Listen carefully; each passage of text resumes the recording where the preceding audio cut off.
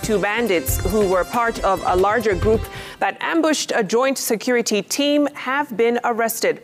The bandits ambushed the team in Kainuk on Wednesday, leading to a gun battle that left scores of bandits injured and admitted at various medical facilities. The security team has so far recovered 23 illegal firearms in the ongoing crackdown in 6 disturbed areas of Laikipia, Samburu, Baringo, West Pokot and Turkana, a week after the security operation was launched.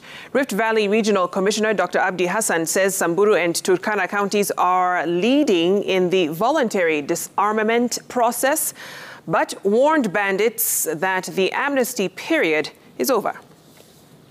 I've not been. The only incident that we had was yesterday in Kainuk, where bandits attempted to raid police and also attack members of KDF. And in the process, I think they met what they were looking for, and they were repulsed, and we also arrested 2 bandits. These bandits are already charged in court,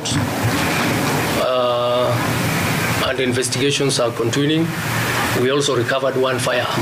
But in total, as we speak now, we have recovered a total of 23 firearms which were surrendered voluntarily.